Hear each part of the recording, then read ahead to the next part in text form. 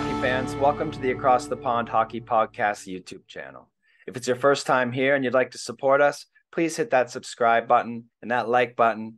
It goes a long way in helping us develop the program.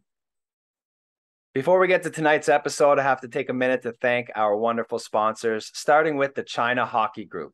The China Hockey Group is a family-oriented group of ice hockey leagues, training programs, and community initiatives geared towards developing hockey in Southeast Asia. From their incredible Junior Tigers program all the way up to the CIHL, which is Hong Kong's elite full-contact ice hockey league, they have a program suitable for players of all ages and abilities. You can also stop by the Warrior Bauer Hockey Shop in Central for all your equipment needs and skate sharpening. Check out their website for more information at ChinaHockeyGroup.com. That's ChinaHockeyGroup.com. Next, we have our friends at Accessory House Global. If you're like me and your headphones look like this, it's time to head to AccessoryHouseGlobal.com for any accessories you need for your headphones. From cables to carrying cases to new ear pads, they carry products for all the biggest brands. Head to their website at AccessoryHouseGlobal.com. Use the promo code ATP20 for 20% off your purchase. That's AccessoryHouseGlobal.com. Next, we have our pals over at Wheel Hub Asia.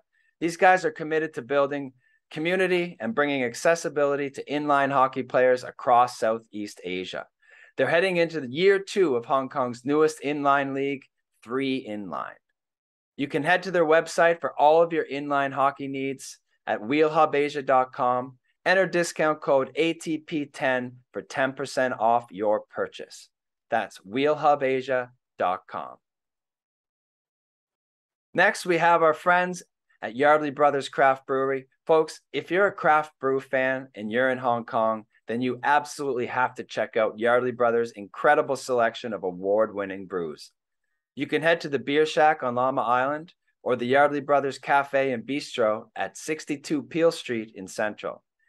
If you can't get out of the house, no problem. Just head to their website, yardleybrothers.hk, and you can get their delicious products delivered right to your door. That's yardleybrothers.hk. Last but not least, a huge thank you to Mr. Paul McLean at Sunset Studio in Kennedy Town for always making the podcast sound great. If you're looking for a place to jam with your band or record a new song, check them out on Instagram at sunset_studio_HK. That's sunset_studio_HK. Folks, the websites and description will be in the description. All the discount codes will be there for you. Please check them out and support our wonderful sponsors. Hey, hockey fans. Welcome to Across the Pond Hockey Talks Volume 56. My very special guest today is from the great Canadian hockey town of Sarnia, Ontario. He holds the record for most games officiated in the NHL at 2,165, including 12 Stanley Cup Finals. He's worked at the Olympics, World Cups, All-Star Games, Winter Classics, and everything in between. He's also an analyst, broadcaster, author, husband, father, grandfather, and just so happens to be one of my hockey heroes.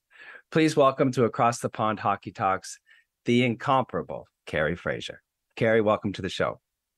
I am honored to be with you. It's certainly, like I just mentioned to you before we started recording, and you made the point really clear. The hockey world is a very small world. Connections are made, as we can see, all over the world. Here I am in Hong Kong, and you are right now. Where are you actually? I'm in our home base, which is Marlton, New Jersey, near Philadelphia. Mm-hmm. I relocated my family down here from Sarnia, Ontario, as you mentioned, our hometown, and a hockey hotbed. And we moved down here in 1988. I was the second NHL referee to relocate into the United States. Most of our guys at that time were living in Canada and primarily around the Toronto area. So the league was looking to move some people. Weather was always an issue in the wintertime, certainly for travel. And the more that we could spread people out from a home base perspective, the rule of thumb was that you needed to live within 100 miles of an NHL city back then. And the Philadelphia Flyers marketplace had the most teams. If you drew a compass around Philly with the 150-mile radius, there were so many teams that I could drive to and come home at night, be in my own bed after the game, even though I would work as many games in Los Angeles or Vancouver and all the other cities as much as I would in the Philadelphia marketplace. Well, Kerry, your love for the game of hockey is infectious. I mean, every time I see you talk about the game, you can see it, your face light up. So take me back to your childhood and your introduction to the game and your childhood in Sarnia. Oh my gosh. I started, my dad was playing professional hockey at the time. He was playing in the International Hockey League and Senior A, original 6 teams. It was difficult for players of less than NHL level skill to crack that market. Dad was a very avid sportsman.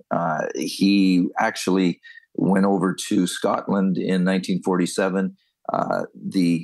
They were all Canadian players, played in the Scottish International Hockey League. They had a tryout at Maple Leaf Gardens. Dad made the league. And they went over on a ship, and he lived there for a year and played in Falkirk. Came back home, met my mom in Sarnia, and they married and had me. Dad was playing pro. I can remember as far back as being able to walk. I had a hockey stick in my hand, and I would slap a puck.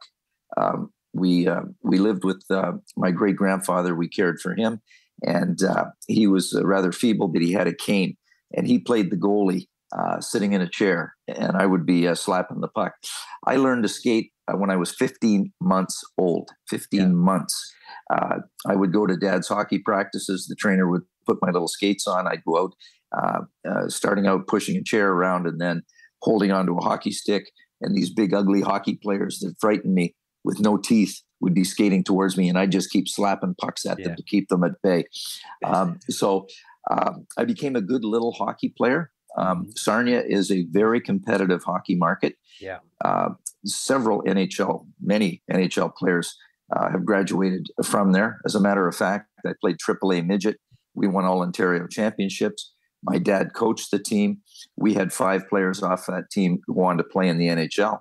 One of them, Wayne Merrick, won 4 Stanley Cups. Mm-hmm. But interestingly, my dad was not only a very tough professional player. You would call him a goon back then. Yeah. He was also a boxer. And he taught me to fight when I was 12 years old. Fighting was part of the game at that time. Not so much now in the NHL as we see. Mm-hmm. But especially it's a big man's game. And I was a little man trying to compete in a big man's game. So when I played 3 years of AAA midget for Dad, he had already taught me how to take care of myself. I didn't like bullies. And there were times when he would tap me on the shoulder and say, I need you to go out there and teach that guy a lesson, is how he put it. Mm-hmm. Well, that sounds like a lot of old school hockey dads to me. It certainly was. I had to, we were playing in a midget tournament over in Port Huron, Michigan, across the river. And we were in the final game. I would have been about 14, 15 at the time. I was 115 pounds and 5 foot nothing. Yeah. And we had this big team with guys that went on to the NHL, and we were in the final game, and there was a real dirty guy on the Michigan team that we were playing against. And my dad, being the coach, very disciplined, said, guys, no penalties. Let's win the game. Well, with 5 minutes left, we were up 5-2 or so. I got a tap on the shoulder. He said, Kerry, go teach that big guy a lesson. Well, I went out and I fought this guy, and he was, I found it was easier to punch up than it is down. And at 5 foot little and 115 pounds, I could fight better scared than he could mad. I speed bagged him pretty good. I cut him over both eyes. I was a lefty. I had bony hands, and they cut. And so we got thrown out of the game. I'm in the dressing room. Our guys come in. We win the tournament. Everybody's happy. And I hear an argument outside the dressing room door. It's my dad's voice. All of a sudden, he came in the door. He locked it in the dressing room, locked the dressing room door, came over to me, put his arm around me. He said, Kerry, I'm really proud of the way you took care of that guy. He needed a lesson. He was a bully. He said, while you took the son, I don't think you can take his mother. She's out there waiting for you to come out. It was the mother that my dad was arguing with. He said, we got to get you out of here. Yeah. I said, okay. He said, "You see that stick bag? I need you to get in the stick bag when you're dressed." He threw me over his shoulder in the stick bag and carried me out past the mother as she was looking at all the faces of my teammates trying to find that little guy that fought her son. You know what? It's so funny to hear these stories because the intensity that happens in small town hockey rinks is unmatched. And like that was actually something I was going to ask you about later on, but I'll ask you now. What is it about hockey that brings that out in people? I mean, you walk into that rink and you've got someone up in the rafters who's going to let you know how they think. Well, it's the passion. Well, certainly it's the passion that we as Canadians, and it's transferred universal now. It's worldwide. Yeah. Passion for the game. You know, in Europe, when I was over doing the 96 World Cup and then, of course, the Olympics in Nagano, Japan, which I happened to wear. I love the shirt. The shirt. This is the first time out of the package in honor of you and your Asian listeners. But there's such intensity. The game is intense, especially in the playoffs. Mm-hmm. And fans are invested in the game. There was a survey done by a psychologist one time, a study, and said that the average hockey fan goes over the line of being clinically defined as insane for 1 second of every hocky game. Wow, that's a great stat. Yeah, I mean, it's wild. That's wild, yeah. And certainly the referee is a good target for excuse makers and for losses. You know, I did 12 Stanley Cup Finals. I never won any, but I've been accused of losing 12. Exactly. There's always three sides to the story, right? True. That brings up an interesting point. You just hit a nail on the head because I tried to create relationships. That's the success of anyone in business. Mm-hmm. And I wanted players to play on my terms without me having to lay the hammer down and be a jerk, be the tough guy. I had the power, I had the authority, I had the rule book, I had the whistle, and I had the armbands. I was the boss. Yeah. But I wanted them to, first of all, be approachable. And I wanted to be able to communicate with them, develop relationships. And Rick Tocchet was the young captain of the Philadelphia Flyers. And Rick was getting all kinds of misconduct penalties. He could fight. He's a power forward. He was a great leader. His players respected him, but he was very emotional and he was getting all kinds of misconduct penalties. And in the Philadelphia Spectrum one game, Talk came over to me and he's yelling and screaming like he normally would. And I put my hands up like this and I went, "Rick, calm down. That means peace. Whoa, take a breath." Mm-hmm. I said, "I'd love to have a conversation with you, but you have to calm down." And in that brief conversation with him, I wanted to let him know, one, that he could ask me a question if he did it respectfully. Mm-hmm. And also I said, "Rick, listen, you're a great player, great young captain for the Philadelphia Flyers. You've got energy, you've got passion for the game, you're a leader, you can score, you can fight, you can do it all. But you can't do it from that penalty box that you're spending way too much time in. I would like to answer your question anytime, but you got to calm down, be respectful." I could see the light go on. And it was almost like, you know, this guy's making sense. And to your point, I said, you only have to play against that team with the other jerseys on. Don't play against two teams, the stripes included, because you won't be successful at it. Mm-hmm. And to that point, to your point, there's three teams on the ice, but the competitor should only play against the other team and not get so wrapped up in the official.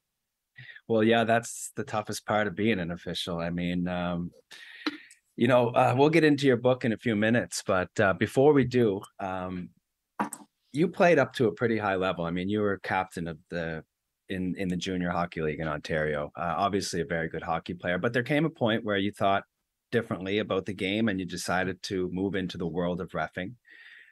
Talk to me a little bit about that decision and what led to it. Well, certainly, I finished up at the junior A level in Sarnia, and I was the captain of the team, and I knew that I was undrafted that year. I wasn't going to make it to the NHL. I had to accept reality, and I think you have to be honest with your assessment of yourself in anything that you do. And that statement that I just made led to my success. as a referee in the National Hockey League. Mm-hmm. But I had a whole bunch of U.S. scholarship offers, Division I schools. I wasn't so inclined at that time.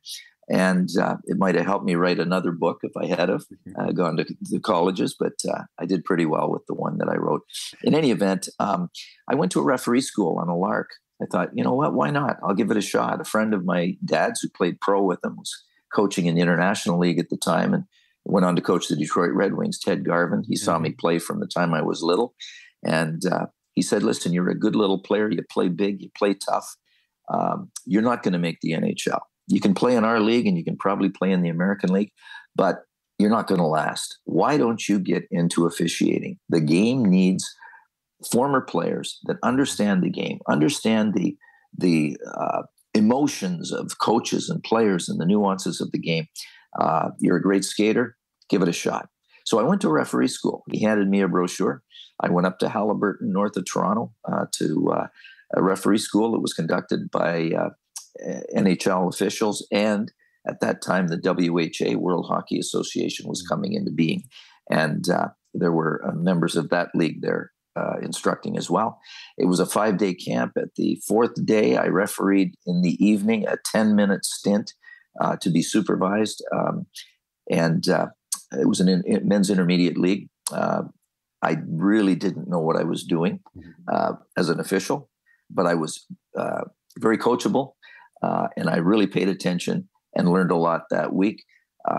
After my 10-minute stint, Assistant Director of Officiating, Mr. Frank Udvery, Hall of Fame referee, approached me in the dressing room and introduced himself, said he really liked what he saw from me on the ice, and he would like to invite me to the NHL training camp for officials, which was going to take place 3 days later. Wow. I got a call from Mr. Udvery when I got home from Halliburton on the early Saturday morning and said, I've got space for you, last minute addition. And I had to report the next day, Sunday, for a 10-day training camp with all the regular NHL officials and linesmen. I was then put in the American Hockey League as a linesman that season to gain some experience and to watch the other referees, how they did things. Mm-hmm. It's interesting because players that I had played against the previous year were playing in the American Hockey League at the time. John Van Boxmeer was a first-round pick of the Montreal Canadiens. He was playing in Halifax for the Voyageurs in the American League. So I had familiarity with players, but I really paid attention to this new trade. I'd put the stick and the gloves in the closet, and I was now all focused on trying to be an NHL referee. The next year, I was signed to a contract as a minor league referee, and started my trade certainly learning on the job with some wild times in the early 1970s, the way hockey was being played at that time. And, you know, things happen.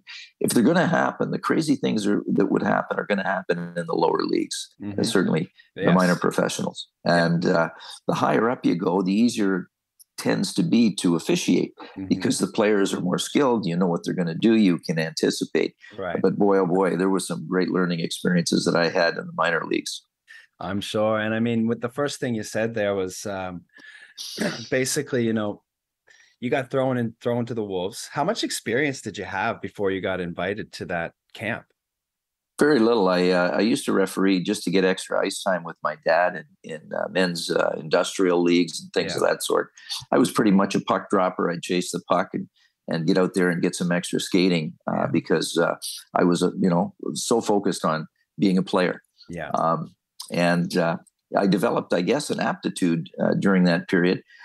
One of the things in the early going that I learned and served me best was I learned about myself.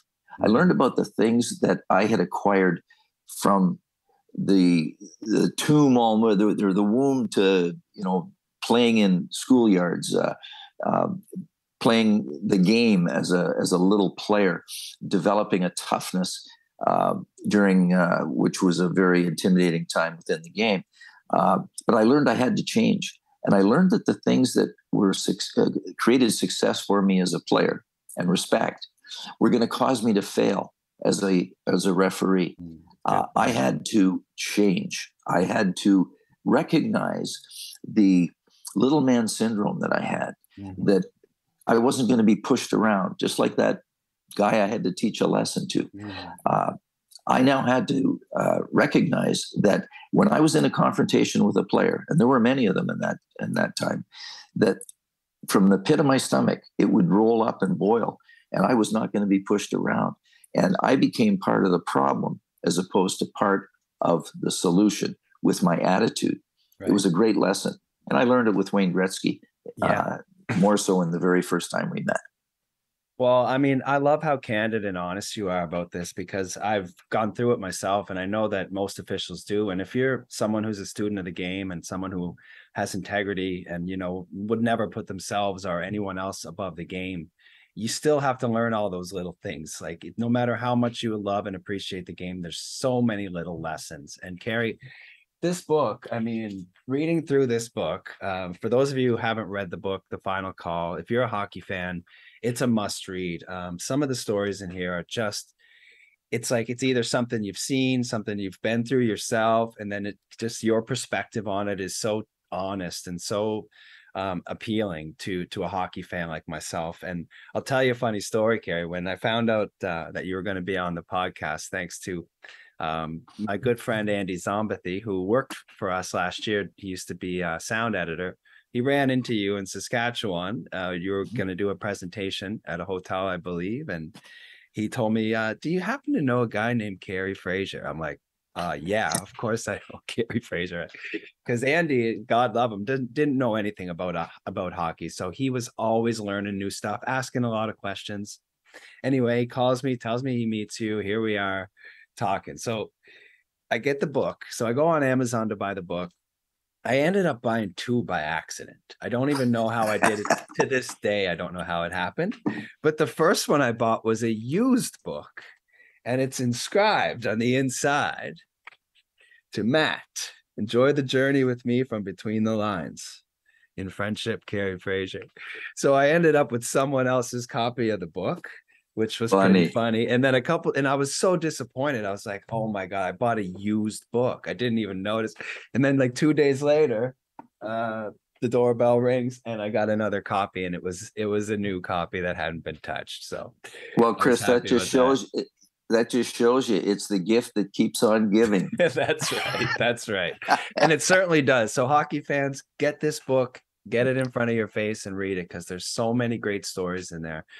Before we get into the details of the book, Kerry, what was the process like for you? I mean, what's it like to write a book? Oh my God, it was the hardest thing I've ever done in my life, Chris. I had always wanted to write a book of memoirs, and it was spawned from, I'm approachable after games. I love people. I love the game of hockey. And I would walk into a restaurant or a bar after a game, usually frequented by the other team and hockey fans. And I would see people as soon as I walked in. I always sat with my back to the wall, just in case. But I would see people talking. Oh, there he is, scowls. And I would get up and I'd walk over to a group of people that were obviously talking about me. And I'd extend my hand and shake it, introduce myself and say, do you have a question for me? And, you know, the first one might have been a little aggressive. Yeah, I got a question for you. You missed that caller. I'd explain it. And my adage on the ice, Chris, was to treat disrespect with respect. So I extended myself to them. I answered their question. I said, after that, do you have another question? Well, yeah, as a matter of fact, I do. And it was a softer. That time you were talking to Glenn Sather or Gretzky or Mark Messier, any of the players. What was it you guys were talking about? And I recognized in that moment that their ticket would only get them, the best seat they could possibly get was at the glass, right on the other side. They wanted on my side of the ice. They wanted to know what went on. And I thought, you know what? A book, writing, sharing my career, sharing the stories from behind the scenes was really the way to connect with the fans. Yeah. So I had negotiated in my very first game in Toronto, as a matter of fact. I met with the publisher, Jordan Fenn. They published the most hockey books of anybody in the world at the time. And I sat down with him and we had a discussion. and I shared stories, and I shared my vision as to what I wanted to do. I didn't have a sample chapter. I didn't have an outline written to hand him, a proposal. I just talked and told him what my vision was. Yeah. At the end of it, he said, "I want your book." So we negotiated an advance. It was going to be released in the fall of 2010 after my final season. Mm-hmm. And I got busy that year. It was like the rocking chair circuit. I was saying goodbye to all my friends. Yeah. We had injuries. It was a busy year. And I never sat down to do any writing during the season.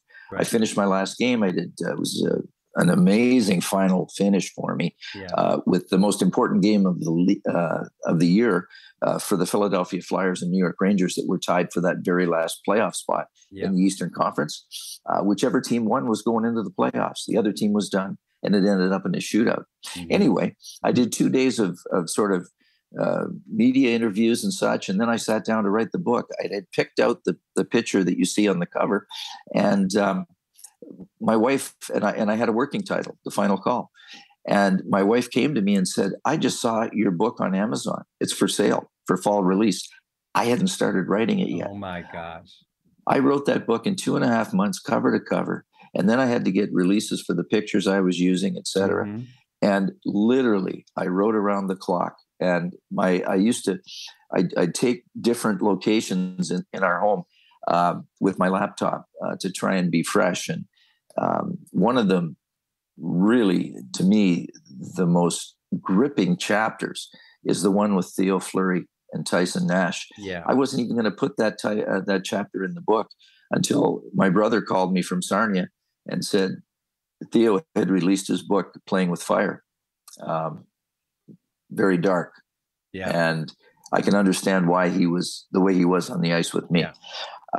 But in any event, my brother said, "What did you ever do to Theo Fleury?" I said, "Well, we had some differences, but I helped him out in certain situations." And he said, "Man, he really, really trashed you in his book. You're the only ref he really trashed." So I got that, and I read some of the stuff. And my objective too, Chris, you as a referee, you want to take a bad situation and you want to make it right. Mm-hmm. If that's your objective, you're going to win more than you lose. Yeah. And you're going to have a positive effect on the game that we love. Yeah. So with that mindset, I knew there was a situation that I wanted to share that Theo didn't bring up in his book. He just brought up the attack he made on me in the 1996 Stanley Cup playoffs in a game in Chicago. He was playing for the Calgary Flames, and he literally cursed at me like you can't believe, and he challenged me to a fight out in the parking lot. Yeah. Took his helmet off, threw it at me. It hit my skate, and I ejected him from the game. 4 years later, we're in Madison Square Garden, and there was an amazing situation. Theo had signed a 1-year contract, a free agency contract, $8 million with the New York Rangers, and was put in the substance abuse program by the league. He didn't start the season. Yeah. And so I won't tell the rest of the story, but it is amazing what transpired with Tyson Nash, a second-year pro, and Theo Fleury. And well, feel free to tell the story. I mean, it's one of the best parts of the book. Well, if you don't want to spoil it, okay, it's up to you. I was doing it as a teaser, make sure everybody buys that book. But anyway, here's what happened. Theo Fleury, that same guy that took his helmet off, threw it at me, cursed at me, challenged me to a fight in 4 years earlier, came to me at the end of the first period where we had a scrum just previously in the corner with all the players on the ice. And Theo said to me, "Kerry, don't let him talk to me like that. I'm trying to clean my life up, honest. I haven't done drugs in X number of months. I haven't had anything to drink. I'm trying to clean my life up. Don't let him talk to me that way." I said, "Who, what?" He told me. Now I had a decision to make. I could have said, human nature, you know what? Remember all the times you cursed at me and you threw your helmet at me, you challenged me to a fight. What I saw before me was a wounded individual. Yeah. I saw, and we have 7 children, and it was like one of my kids standing there in front of me that was in pain, and I wanted to take his pain away. And I said, "Theo, if I can get Tyson Nash back here, who was a second-year pro, with the St. Louis Blues and a trash talker and drawing penalties. He was a diver. And I said, if I can get Tyson back here at the start of this next period, and if he gives you a sincere apology, will you accept it like a man? He said, I will. My parting shot to him was, if I get him here, promise you won't break a stick over his head. He said, I promise. I went right into the coach's room in Madison Square Garden, which you're seeing behind me now. And I talked to Joel Quenneville, the coach, told him what Tyson Nash said to Theo. Joel rolled his eyes. He said, do you want me to tell Tyson to take his gear off? He thought I was going to eject him from the game. Yeah. I said, no. How about we get Tyson to give a sincere apology to Theo? It'd probably be good for Theo, and it might not hurt your guy either. He said, great idea. And he ran out of the dressing room into the coach's room, into the St. Louis Blues dressing room. While I'm standing with Theo Fleury on the red line between the two benches at Madison Square Garden, and out came the St. Louis Blues out of the Zamboni end. And Tyson looks like he's doing a skate by. I flag him over. I said, Tyson, come here. I said, do you have something to say to this man? Tyson Nash's lip was quivering. He was affected by this. Yeah. He looked Theo straight in the eye and he said, Theo, I'm sincerely sorry for the comments I made. I went way below the line and I apologize. And he said, I wish you all the best in everything that you have ahead of you. And he tapped him on the shin pad. I said, you good with that, Theo? He said, yeah, I'm good with that. I said, boys, shake hands. Let's play. Yeah. Now, I think that's the end of it. It's a handshake. It's an apology. That's all. Move on. Tyson did his job. He drew a guy into a fight. New York got extra penalty minutes. St. Louis wins the game. So 10 years later, ladies and gentlemen, I'm writing the book and I call Tyson Nash because I want to put this good part of the story in it. And I said, Tyson, do you remember the situation with Theo Fleury on December 20th of 2000 at Madison Square Garden? He said, phone went dead quiet. He said, Kerry, that was a life-altering situation. It was career-changing. I said, talk to me. I got Tyson Nash to write in his own words that situation and what it meant to him. We were talking 10 years later. I have run into people. I do corporate speaking and such. I do alumni charity events with players. I have heard that story retold and retold and retold because Theo and Tyson still talk about it. And here's the moral of the story, people. That was nothing more than soliciting an apology from my end. It was nothing, no big deal. But look at the legs and the mileage that it got. It changed, by Tyson Nash's own admission, it changed the way he played, the way he approached the game, and in his own words in this book. I think it's really, really powerful. Oh, it's certainly heartwarming coming from you. Like, and as a teacher myself, and as a referee, like those moments are so important. And your evolution as a communicator, obviously, you really evolved in how you communicated with players throughout your career, and we'll talk a little bit more about that. But this must have been, it's one of your most proudest moments when you look back at it.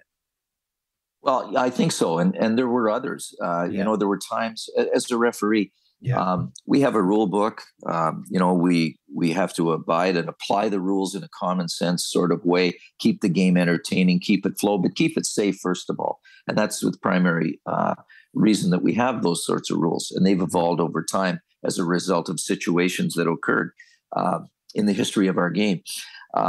But there were times where I felt that I needed to be beyond the referee, the morality police. Yeah. I think that there were certain things that were acceptable, and there were things that weren't, that went below the line. Yeah. They weren't in the rule book per se, but there was a moral compass and a moral code that I felt needed to be adhered to for respect of the game and for opponents. I didn't like the trash talk, especially when it involved players' families. And I jumped in on a few occasions when that did happen, even with fans. Of course, even with fans. Yeah. I threw a fan out of a game in Washington in the Cap Center, the old Washington Cap Center in Landover, Maryland, in about 1982, in an afternoon game. And they didn't get a lot of fans back then. They didn't have much of a good team. And it was a Saturday afternoon game, and we had a stoppage of play. And I heard this foul-mouthed guy, Southern drawl, And I looked, and here's this big, heavy guy with flannel red shirt on and coveralls and a beard. Yeah. He looked like man from the mountain. Yeah. And he was cussing like you can't believe. And there were all kinds of families, young kids around him. Mm-hmm. I, again, jumped in. I went to the timekeeper at the stoppage of play, and I said, I want you to get security, and I want that guy out of this building. Mm-hmm. We're not dropping the puck until he's gone. Yeah. The guy said, yeah, okay. I said, no, you're not understanding me. This game is not going to continue until that man is out in the parking lot. Mm-hmm. So he's on the phone. He calls down. Five big security people came down. They tapped this guy on the shoulder. Come on, let's go. They help him up. They escort him out. And the whole section of fans with their families were applauding this guy leaving. I mean, some of the situations we get dealt with, or we get dealt as officials, are people won't even believe half of the stories that, we could share. But obviously yours at a much higher level than I've ever experienced. But throwing people out of rinks and having to deal with those kind of things takes a lot of courage. It takes a lot of mental fortitude and strength to be able to do those things. And it's, those lessons that make us who we are. So just to get back to the book, it starts off with a foreword from Gretzky. So, I mean, immediately hooked. I just want to give you a few of the quotes from the book and, get your thoughts on some of them. And one of the first ones that stood out to me was, we have 2 ears and 1 mouth for a reason. And you talked about having little man syndrome and that fine line that we have to go through for being cocky or arrogant to being confident and courageous. Talk to me a little bit about that quote and what that meant to you. Well, when I went to the NHL training camp for officials, I was 19 years old, just turned 20. Yeah. No experience as an official. I'm infused with all of these guys that I have seen on TV refereeing games. And I, as a player, I recognize that being a rookie, you could learn a heck of a lot more by listening and not talking. Mm-hmm. So the 2 ears came into play. And I would sit in rule sessions and such. I might ask a question to a veteran that was near me.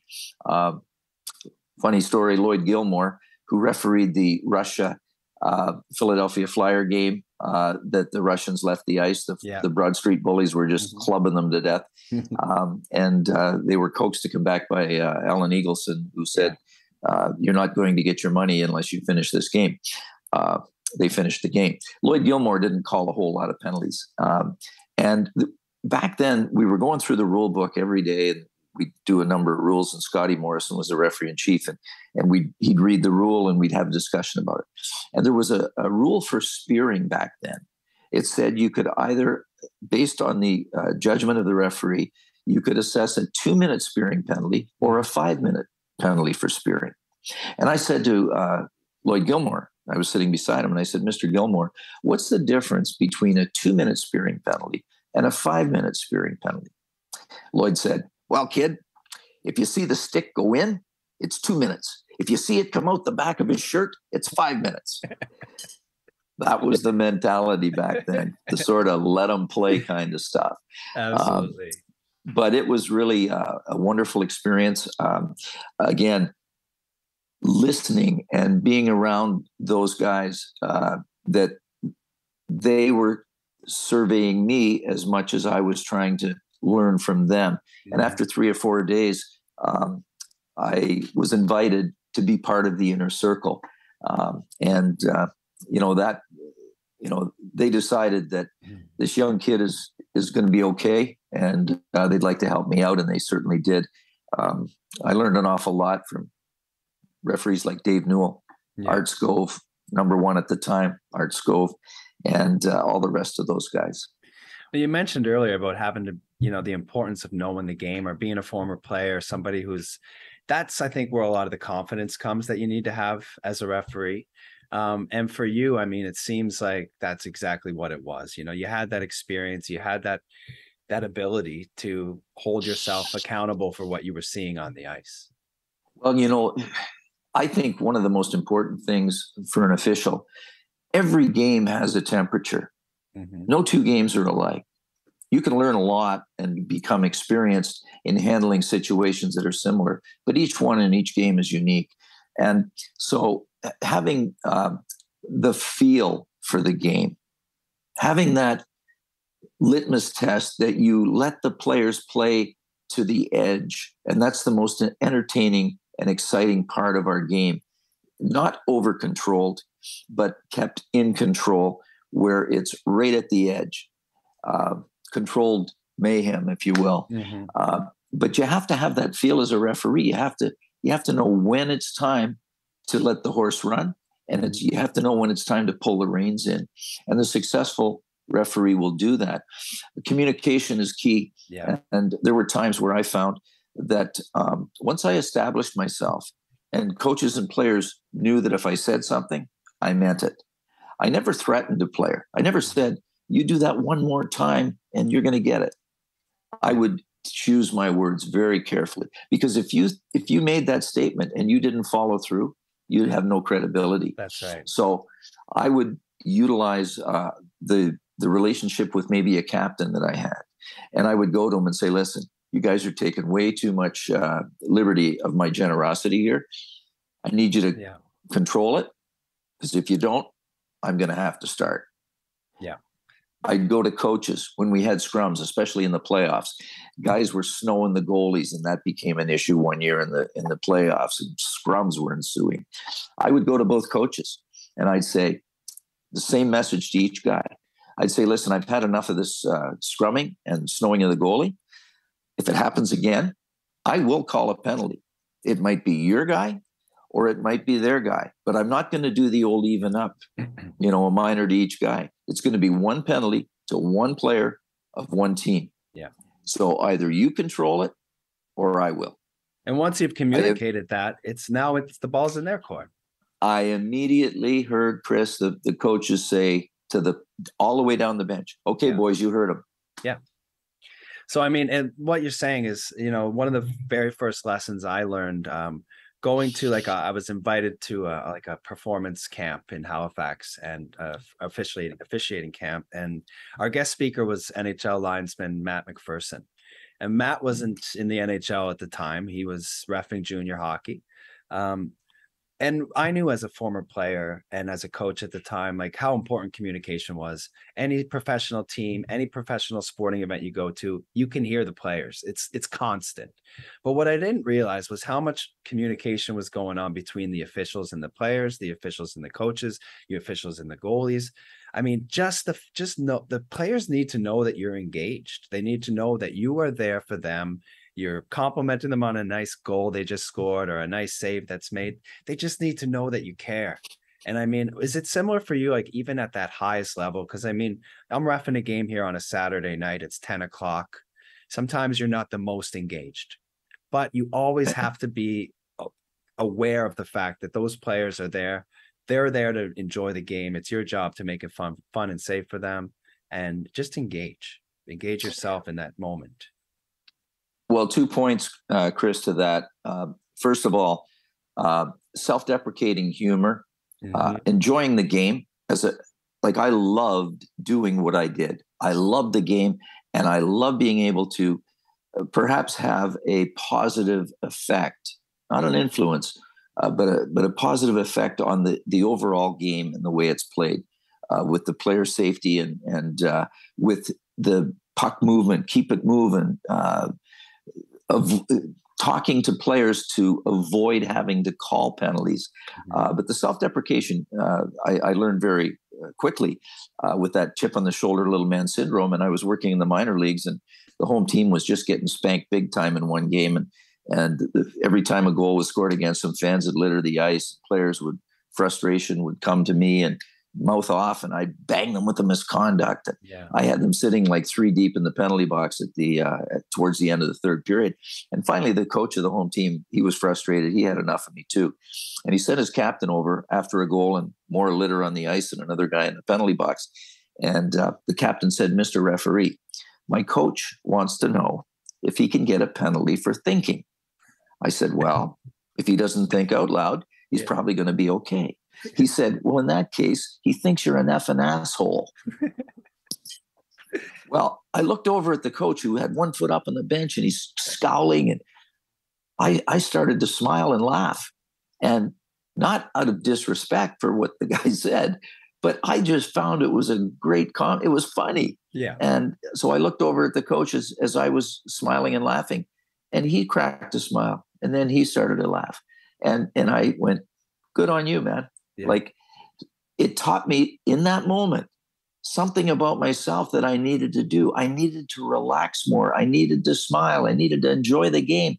I didn't need to be an asshole. Yeah. Like, there's a way to get players to play on your terms without being that guy. Yeah, and the communication is good key. lesson. I mean, the amount of penalties that don't happen through good communication, it's astronomical. Guys skating around the net being chased by someone, you just yell, no stick, no stick. He's not going to hook him. Right. He knows you're there. He knows you're watching. Right. You just avoided a penalty and a power play and a whole bunch of different problems. So let's get to the next quote, Kerry, because this one's a beauty. I really laughed when I read this. Pre-existing conditions only apply to health insurance. Now, this quote for me is so important because you have to be able to have a clean slate. You of course, you understand players and situations, but holding grudges, holding things over players' heads, things like that have to be avoided at all costs. Where did that quote come from? And I believe it was in the chapter about Mario and Sid that you were talking about that. Well, not all relationships that you develop are fruitful and positive. Yeah. There are some that you just, we just don't mesh. We don't mix. And even in those kinds of relationships or fractured relationships, you as an official have to be the bigger person. You cannot hold a grudge. You cannot preconceive or I'm going to get this guy tonight. I'm going to stick it to him. You have to be above that. And you know what? We're talking about fighting human nature sometimes because we don't like everybody. It's a competitive game. It's an aggressive game. We're pitted in a battle sometimes. How we handle that, how we control our own natural instinct of fight versus flight, or calm versus I'm going to tell you something. Body language even is so important. As I looked at myself on the screen, if I give you that, I mean, that's offensive. That can throw gas on a fire. Yeah. Whereas, whoa, but calm.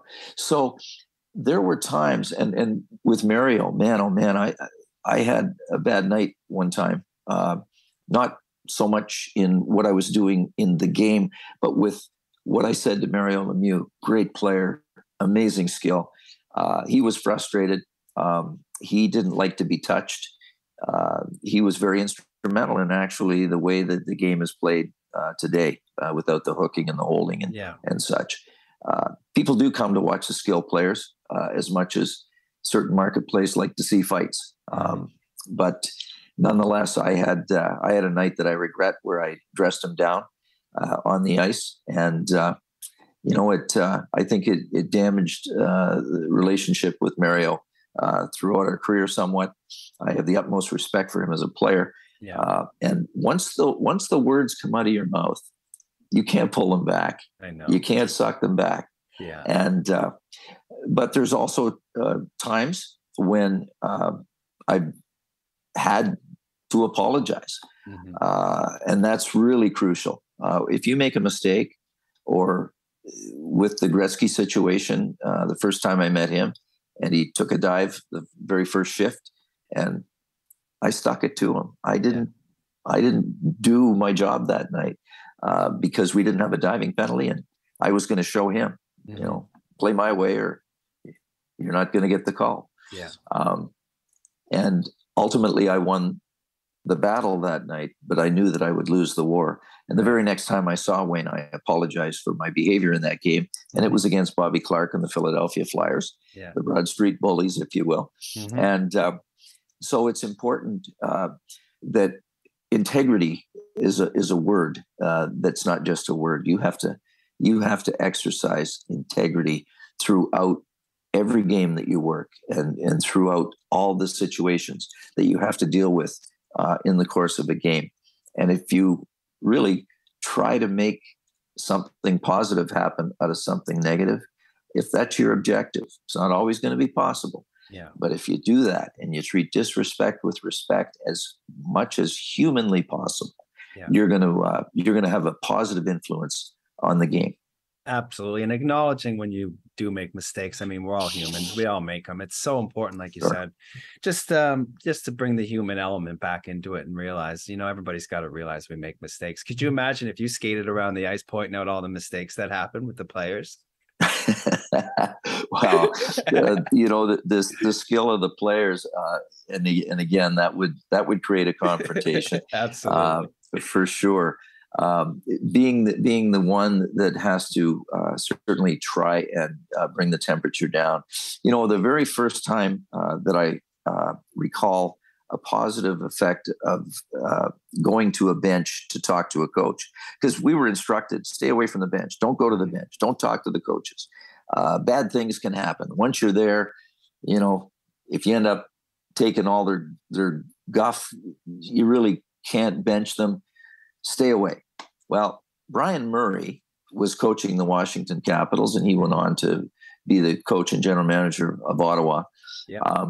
Brian was getting all kinds of bench penalties in the early 80s with Washington when he was coaching there.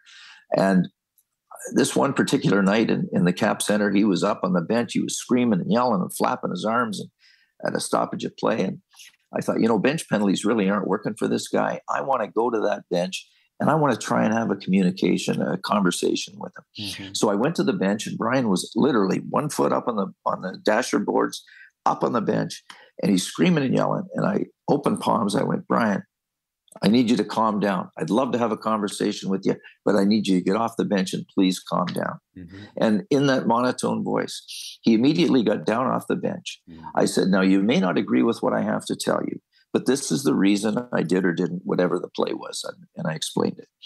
He thought for a second. He looked up and he said, well, Kerry, you're right about one thing. I don't agree with what you said, but thanks for coming over to talk to me. Now, in his post-game press conference, Brian Murray, the coach, said to the media, this is the first time that a referee came over to talk to me at the bench to give me an explanation. And while we agreed to disagree, I appreciated the fact that he gave me an explanation. What took place from that, Chris, was a seed was planted for a relationship between Brian Murray and me, the referee, from that moment until we finished together in the league. Folks, that brings us to the end of part 1 of my interview with the great Kerry Fraser. Stay tuned for more fantastic stories. Part 2 will be coming out next week. Thank you to our amazing sponsors, the China Hockey Group, Wheel Hub Asia, AccessoryHouseGlobal.com, Yardley Brothers Beer, and of course, Sunset Studio. Check us out on Facebook and Instagram at Across the Pond HK. Email us, send in your comments and questions to the show at any time at acrossthepondhk@gmail.com.